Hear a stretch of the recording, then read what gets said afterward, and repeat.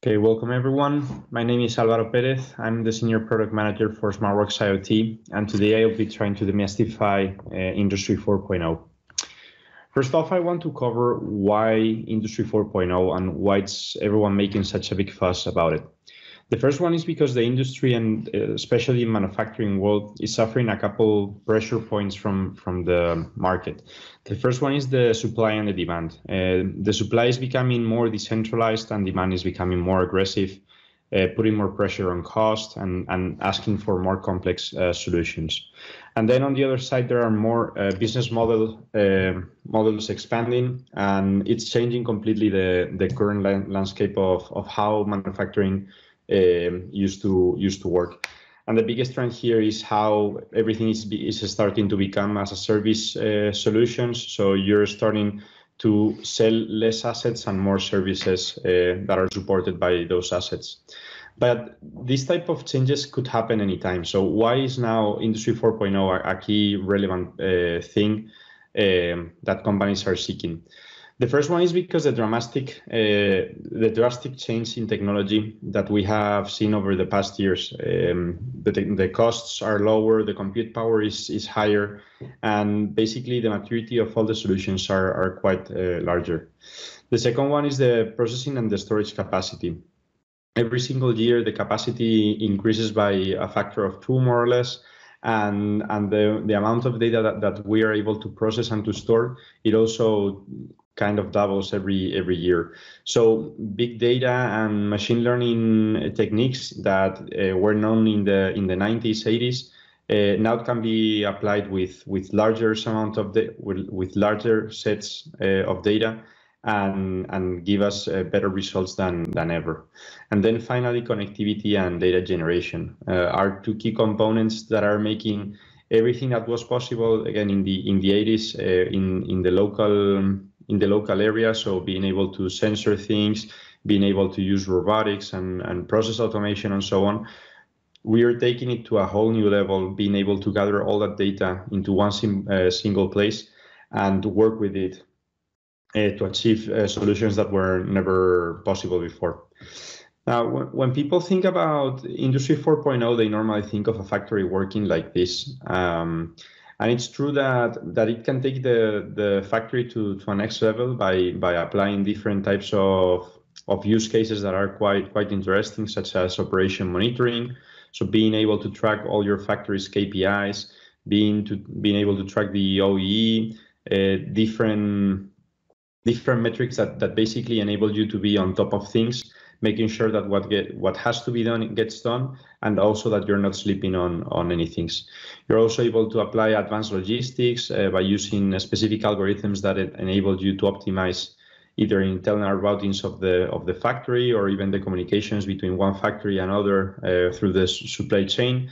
And this also gives you the capability to do planning and forecasting optimization. So being able to understand how your supply is going to behave over the next months, but also how you need to provision your stock and ask your suppliers to optimize the current stock that it's on your facilities, as well as to optimize costs due to changes in prices and things like that. Quality is also a key aspect that can be that can benefit from Industry 4.0. The typical is predictive quality, so being able to trace different signals from your process so that you can estimate the quality that is going to be manufactured before it gets manufactured, enabling you to take action before the mistakes happen, or reducing the overall scrap that the factory is also producing. Also, a very cool use case that has been developed over the past years is the capability to identify defects at the end of the line using technologies such as computer vision, which drastically reduces the manpower needed to check an assembly line or some processes that require manual supervision. You are able to replace them by computer aided systems.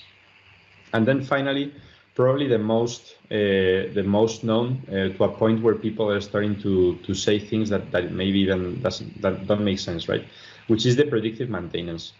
the predictive maintenance has always been the missing unicorn, right? I want to know when the machine is going to fail with months in advance.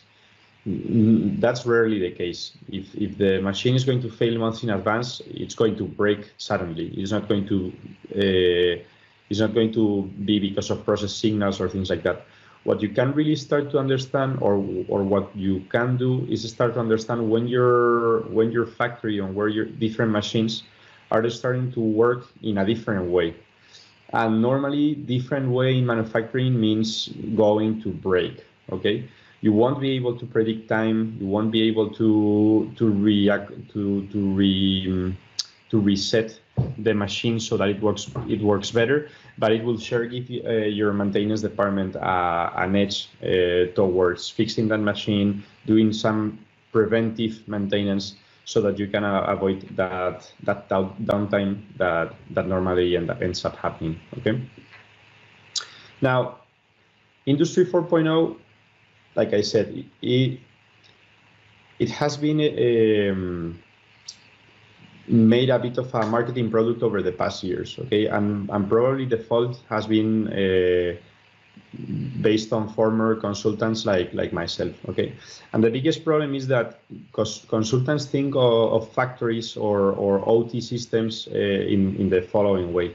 They're very, very comfortable with the business analytical level, installing ERPs, business intelligence, and basically everything that is company domain, okay?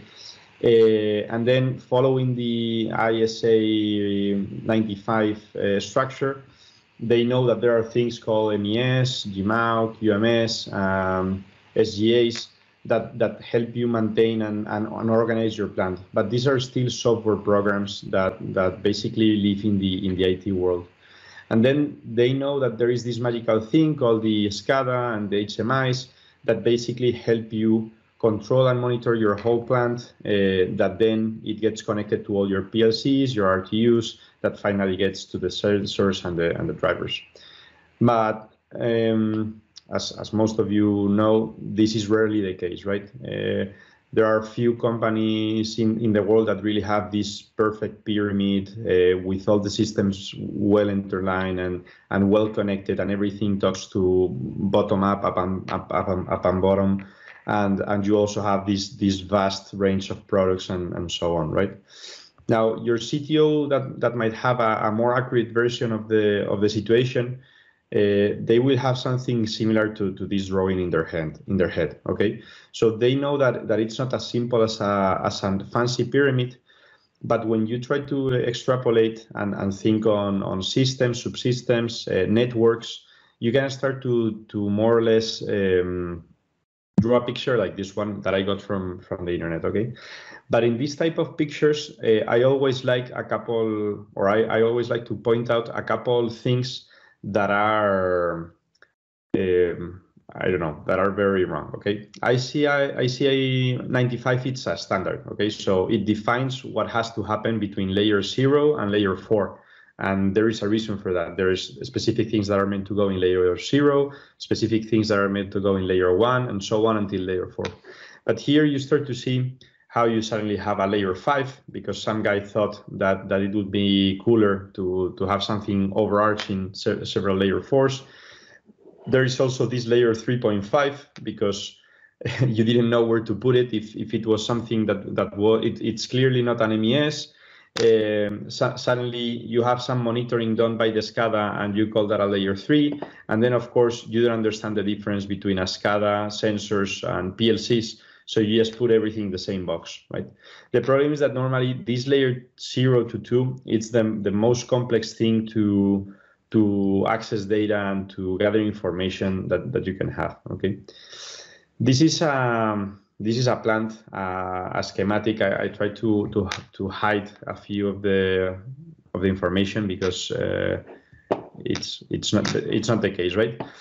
What normally happens in a manufacturing plant is that you start with several lines, okay? And maybe the provider that sold you those lines or those machines, they gave you OPC UA connectivity, right? And you're happy, your whole factory works under the same protocol, that's perfect. But then you need to expand, and you find this great deal of a factory that it's in a different country or in a different region. And the problem is that the types of communication that those machines have are based on Profinet, for example. And since you're getting a million discount because the machines are used but still in good condition, you don't care that the compatibility of the networks are different. And this story starts to grow and grow and grow. So you also have some old PLCs at the factory because the end of the line worked with a provider that you have local and he didn't fulfill any standards. Then you did this crazy project in 2010 where you included a data logger, and now there is another technology in the plant that you don't know how to access. And then the maintenance team decided to do a project, and that project also has a different standard that was trying to unite the other standards, but doesn't quite well. So at the end of the day, what you have is quite a mess of technologies and a mess of different protocols that you need to handle. Okay. And this is very normal. If you're in this situation, you should not be alarmed. This is what growing means. Okay, needing to adapt to change, needed to take the best outcomes that are possible. So this is perfectly normal. But what this means is that industrial IoT software ecosystems can be complex. And they can be complex because when you discuss the future with your boss, with your manager, with the CEO of the company, or with some consultants, everyone is talking about the ultimate dashboard, right? I envision that we are going to have tablets running around the factory, and in those tablets, I'm going to be able to see everything. I'm going to be able to see how the lines are performing. I'm going to be able to detect when a particular machine is going to fail. I'm even going to be able to put VR on top of it, so my operators are going to work with a headset it's going to be constantly telling them good things to do on the factory, right? The problem is that this is only 20% of the total effort. Okay, it's really the tip of the iceberg, because underneath there is a lot of work that normally gets unnoticed. The first part we more or less saw it at the beginning, which is the edge development. Okay, how do I connect to my actual assets, and how do I manage software inside of the factory? Because to access some PLCs, I need to speak OPC. To access some others, I need to speak a different technology. Then I might do an RFDA project, so I need to add new technology here. So orchestrating all these technologies, and especially making sure that all of them get to the same point where you can then push that to a cloud, to an IoT platform where everything is unified, it's a huge deal. Okay. The second part is the DevOps side. IoT software tends to be running 24/7 every single day of the year. And this means that you need to have provisioned servers with software that it's automatically restarted, maintained, scaled, that it's secure, that it cannot be taken down. And these are operations that need to be taken by very specific profiles that are quite scarce in the market right now.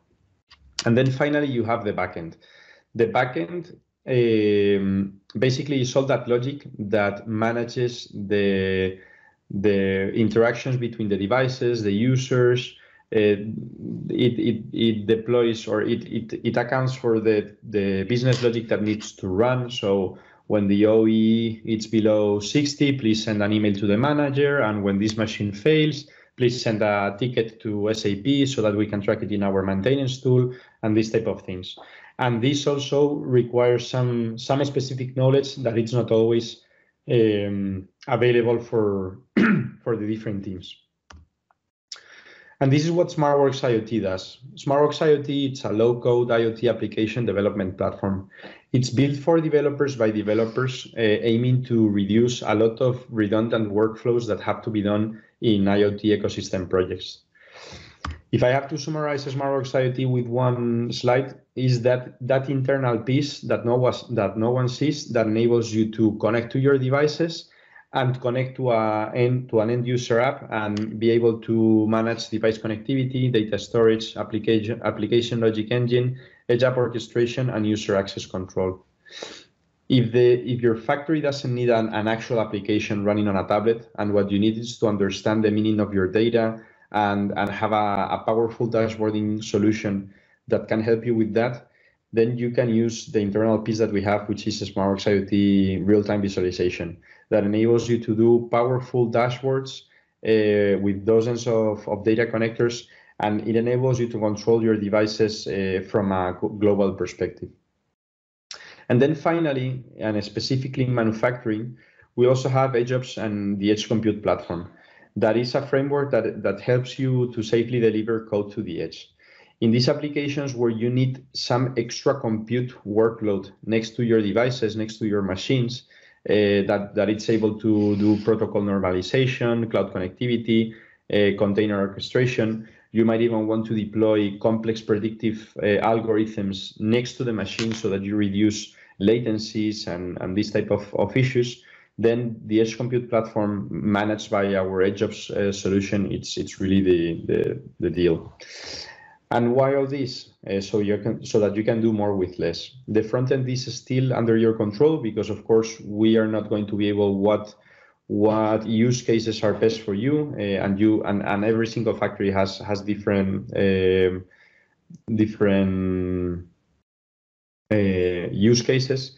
And it enables you to do all of this with fewer skills, with a smaller team needed, ensuring scalability and security since day one, allowing you to take faster iterations, and in the end, providing a flexible and configurable environment that helps you do more with less. Now, why SmartWorks against others? The first one is because it's specialized for IoT ecosystems. If you're trying to build the next Yelp or Facebook or an IT application, then SmartWorks IoT is probably not the backend for you, because you would be missing on all that IoT ecosystem stuff.